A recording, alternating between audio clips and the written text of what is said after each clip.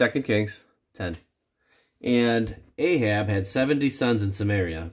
And Jehu wrote letters and sent to Samaria unto the rulers of Jezreel, to the elders, and to them that brought up Ahab's children, saying, Now, as soon as this letter cometh to you, seeing your master's sons are with you, and there are with you chariots and horses, a fenced city also, and armor, look even out the best and meetest of your master's sons, and set him on his father's throne, and fight for your master's house.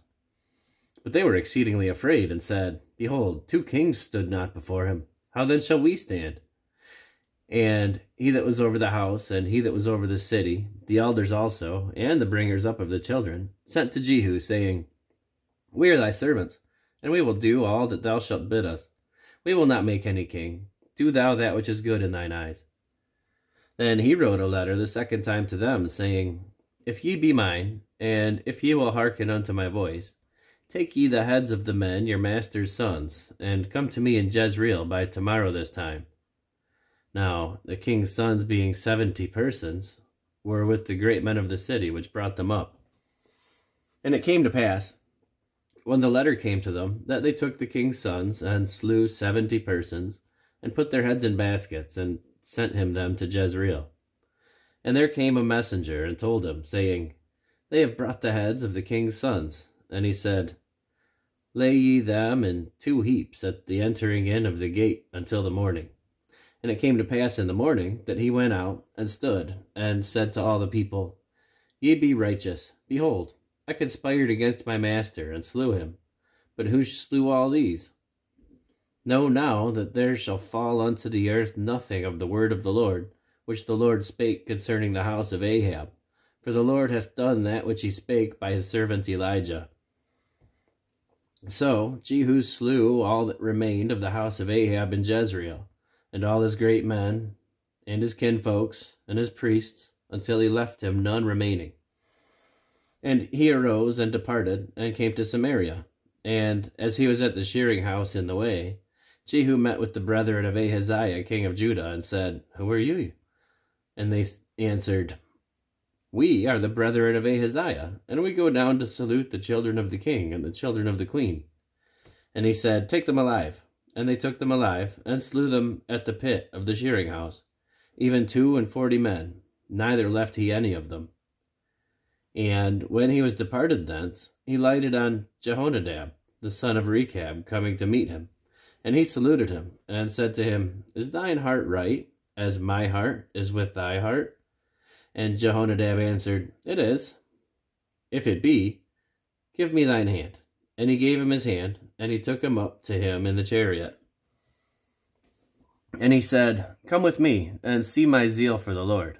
So they made him ride in his chariot. And when he came to Samaria, he slew all that remained unto Ahab in Samaria, till he had destroyed him, according to the saying of the Lord, which he spake to Elijah. And Jehu gathered all the people together, and said unto them, Ahab served Baal a little, but Jehu shall serve him much.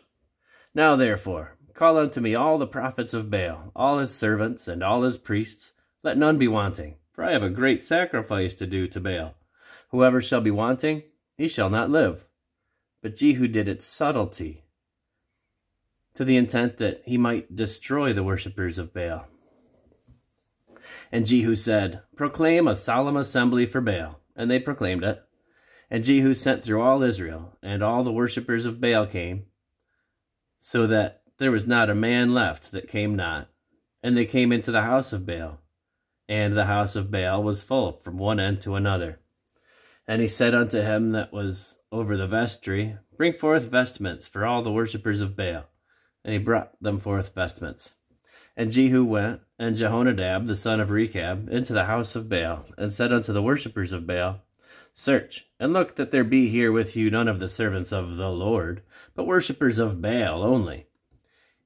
And when they went in to offer sacrifices and burnt offerings, Jehu appointed 80 men without, and said, If any of the men whom I have brought into your hands escape, he that letteth him go, his life shall be for the life of him.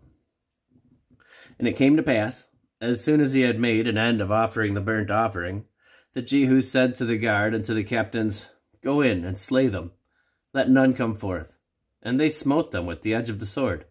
And the guard and the captains cast them out, and went into the city of the house of Baal. And they brought forth the images out of the house of Baal, and burned them. And they brake down the image of Baal, and brake down the house of Baal, and made it a draught house unto this day. Thus Jehu destroyed Baal out of Israel. Howbeit, from the sins of Jeroboam the son of Nebat, who made Israel to sin, Jehu departed not after them. To wit, the golden calves that were in Bethel and that were in Dan.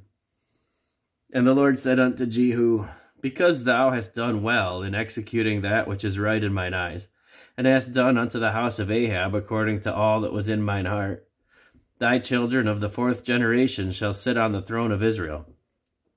But Jehu took no heed to walk in the law of the Lord God of Israel with all his heart, for he departed not from the sins of Jeroboam, which made Israel to sin. In those days the Lord began to cut Israel short, and Hazael smote them in all the coasts of Israel, from Jordan eastward, all the land of Gilead, the Gadites and the Reubenites and the Manasseites, from Aroer, which is by the river Arnon, even Gilead and Bashan. Now the rest of the acts of Jehu, and all that he did, and all his might, are they not written in the book of the Chronicles of the kings of Israel? And Jehu slept with his fathers, and they buried him in Samaria, and Jehoahaz his son reigned in his stead. And the time that Jehu reigned over Israel in Samaria was 28 years.